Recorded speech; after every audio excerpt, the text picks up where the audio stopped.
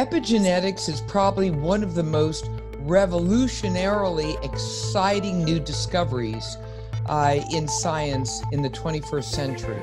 What it really means is most genes actually have like a little dimmer switch on them. You can turn them up, you can turn them down. So this means that people are actually much more powerful than they thought they were.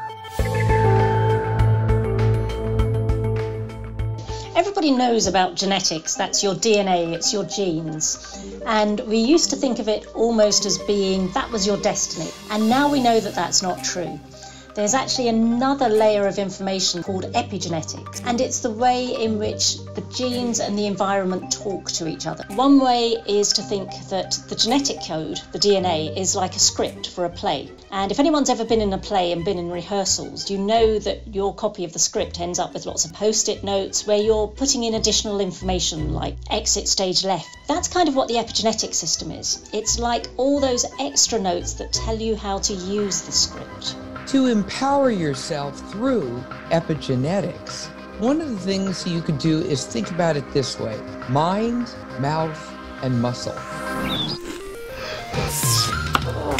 We now have research that shows that when you do meditation on a routine basis, you decrease the amount of inflammation in the entire human body.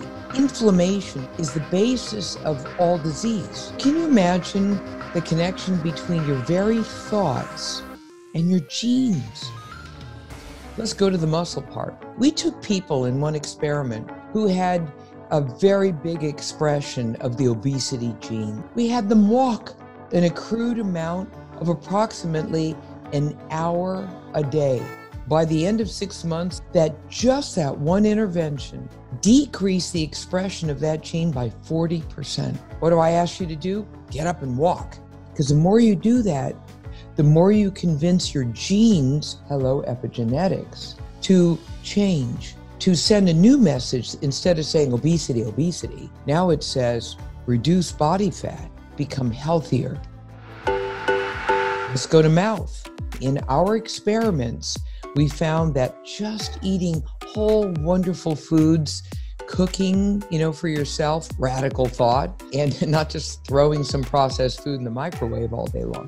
That's what you needed. But guess what else is important? Human connection, even if it's just with strangers, making someone smile, that you actually influence the inflammatory genes, the ones you want to keep under control. Everybody always hopes that something like epigenetics will give us some miracle cure, and I'm afraid it's not going to be like that. You can't really separate epigenetics and lifestyle, they work together.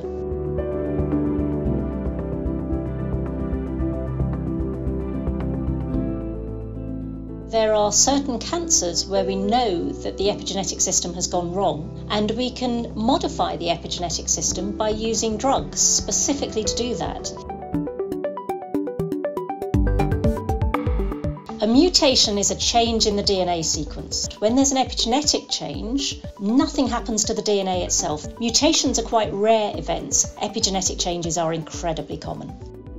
Many times I'm asked, wow, is it too late for me?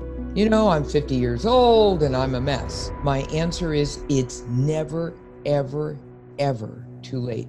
I've watched minor miracles take place when people have just simply discarded the old habits that were highly self-destructive and turned it around.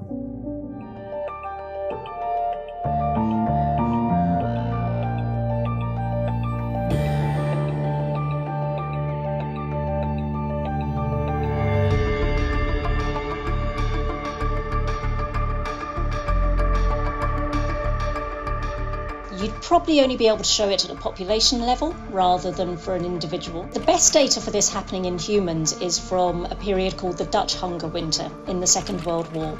20,000 people just died of starvation, and many other people were able to survive, but they were eating 500 calories a day. What happened to all of the generations who were related to these people? As it turns out, they were at much higher risk of depression. And there was also issues of nutrition.